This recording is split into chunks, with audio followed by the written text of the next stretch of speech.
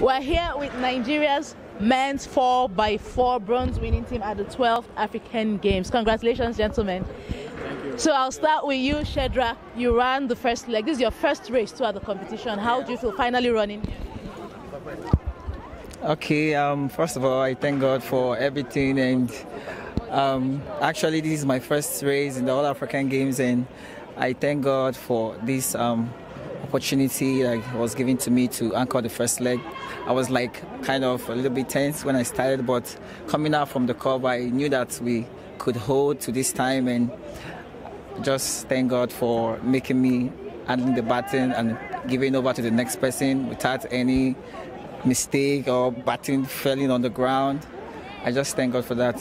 Thank you very much. So Samson, you ran the second leg. This is also your first race at the competition. How do you feel? And Shedrack, help me pass.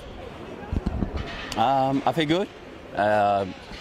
For me, collecting the betting, so I just know that I have to do what I'm supposed to do. So I have to execute my race well. So I have to collect the betting and then do my best.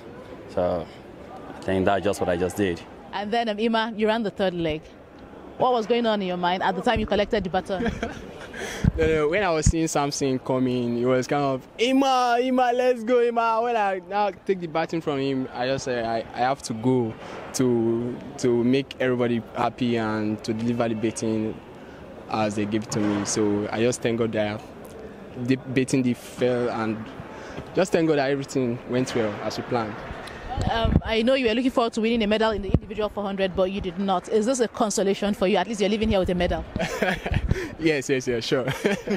So Chidi, you anchored the team to third place. I know you were really fighting for second place. You tried very hard, and this is the second time you're anchoring the Nigerian team. You know, last year anchored them to bronze as well. What would you have to say about the work you guys put in together today?